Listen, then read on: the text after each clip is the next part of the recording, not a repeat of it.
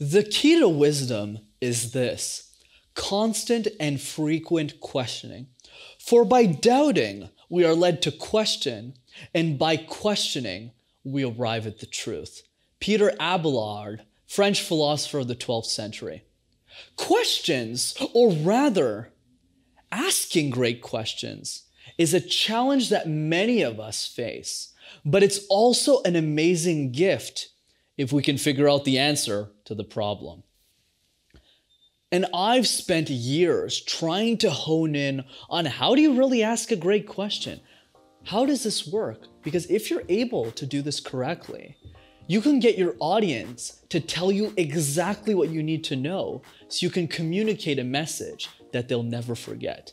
And that's exactly why in this week's episode of Master Talk, I'm going to be demystifying the process on how to ask the best questions. Hi everyone, my name is Brendan, founder of Master Talk and your go-to channel to mastering your talk. And today we're covering the art of asking great questions. So let's get into it. One disclaimer before getting started. I'm sure you probably guessed, there's no hard rules to asking great questions. It's something that you learn over time, and the questions that you ask will always vary based on the conversation that you're having with someone and the person you're speaking to. So bear that in mind. Number one, practice asking questions that you're uncomfortable asking. Look, normal conversation goes something like this. Hey there, how are you? Good, you? Good. What's that even used for anyways? It's such a waste of time.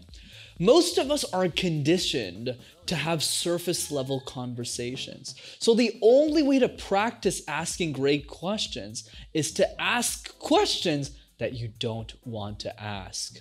One example is from this book called 0 to 1 by Peter Thiel. And the question he asks in the book goes as follows. What is the one truth that you believe in that most people disagree with you on? Most people don't want to ask this question because it forces the other person to answer something that is controversial. Because you need to say something that you believe in that you think most people would say, I don't believe that. And that's how you build your muscle as a communicator and as someone who asks great questions. Because if you can ask these types of things, you can have much deeper conversations with people. And if you start having deeper conversations with people, you'll want to ask them more meaningful questions. Another thing I want to point out is you'll also get to someone like me, and my favorite hobby in the world is asking people uncomfortable questions about their life. So I hope you get there as well. Number two, ask a question that you believe you can't find the answer to online. What's interesting about these types of questions is it forces you to ask something very specific about that person's life or thought process.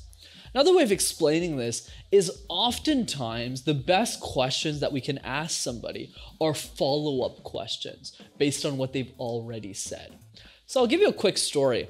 When I started working in consulting, which is my corporate job, the CEO of the consulting division was with us to give us a talk.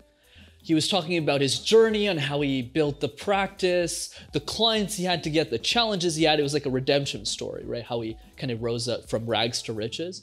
But he also mentioned in the conversation that he was happily married for 19 years. So most people, when he went to have dinner with all of us that started at the firm at the time, a lot of the people who were next to me were asking the guy the same old questions. So, monsieur, what advice do you have for me? So, monsieur, what pitfalls can I avoid as a consultant? It was the same thing over and over again. You know what I asked him? Well, I sat next to him, and he said, so, what question do you have for me? And I said, well, monsieur, you've been working in the field for a long time. You've had a lot of success. You've obviously worked a lot. But what's the secret to your marriage? I mean, you're happily married for 19 years, but you're working so much. So how did you balance the two? And then he looked at me and he smiled and he started laughing and he said, no one's ever asked me that. And that's the point that I'm driving. Every other person who was sitting in that table were asking stuff that anyone can find online. They were asking things that they can find the answer somewhere else. But if you're really curious, you can ask questions that you would deem uncomfortable, you might find answers that are only going to be available if you ask the right questions. So ask them carefully.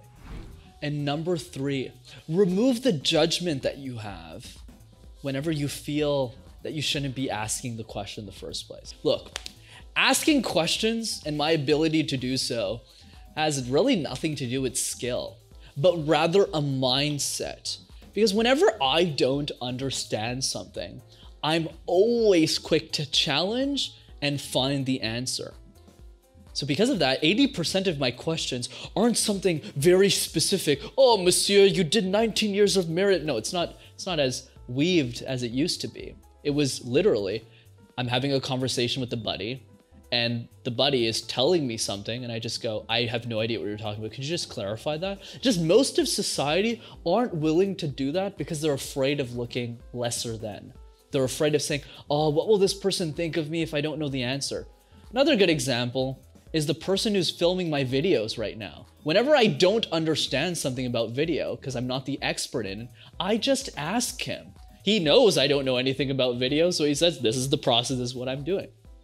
And that curiosity, that muscle that you build to not be afraid to ask any question despite how you look, will make other people respect you more for it because you're valuing their time, but also it'll improve your ability to ask more trickier questions, like the truth question that I asked from Peter Thiel or the monsieur with the dinner. So build up that resiliency in the same way that you become a master communicator, and you're not going to be afraid to ask any question despite how lesser than you might think of in the beginning.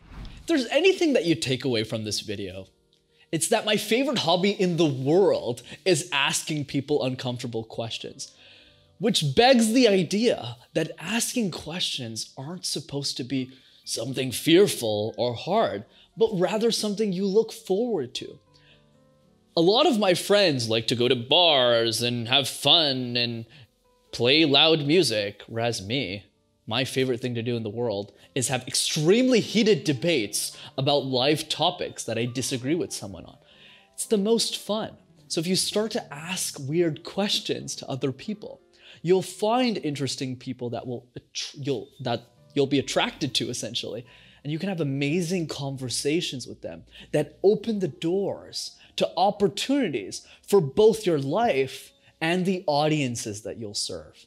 As always, if you enjoyed this week's episode of Master Talk, be sure to smash that like button and subscribe to the YouTube channel as well to see more videos like this.